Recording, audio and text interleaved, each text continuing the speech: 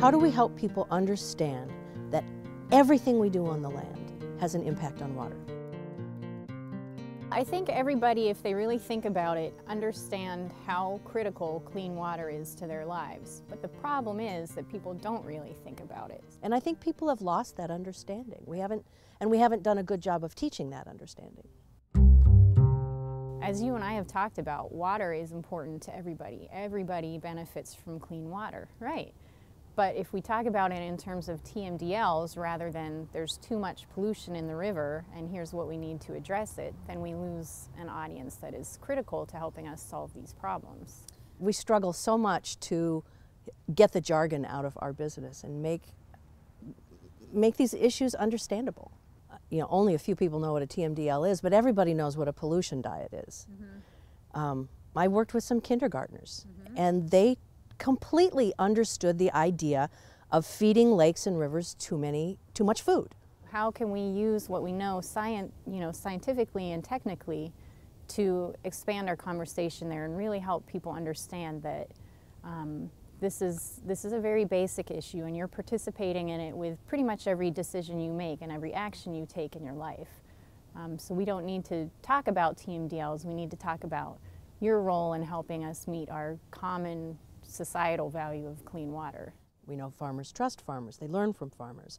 What the FarmWise program does is creates a core of mentor farmers that can reach out to farmers looking for new ways to protect their own topsoil, improve their own bottom line, and meet sustainable water goals. We ask a lot of farmers as a society. Farmers take a lot of risk. Sure, they do. But as a country and in Minnesota, we still have water pollution problems and we need farmers' help in meeting some of those goals and cleaning that up. I mean, farmers cannot fix water quality in the state of Minnesota or in the nation, but farmers can fix their part of it. At the same time, people in urban areas need to fix their part of it. And if we all take responsibility for the piece that's ours, we'd go a long way to cleaning up water and having healthier water. So the farmer-to-farmer education where that successful farmer, that successful water-friendly farmer, reaches out to another farmer who might be looking for some ways to adopt some of those practices themselves.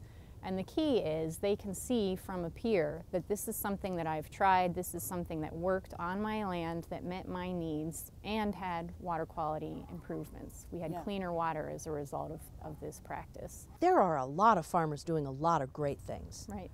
They're doing a lot of really responsible things, using responsible conservation practices on their farms, but more farmers should.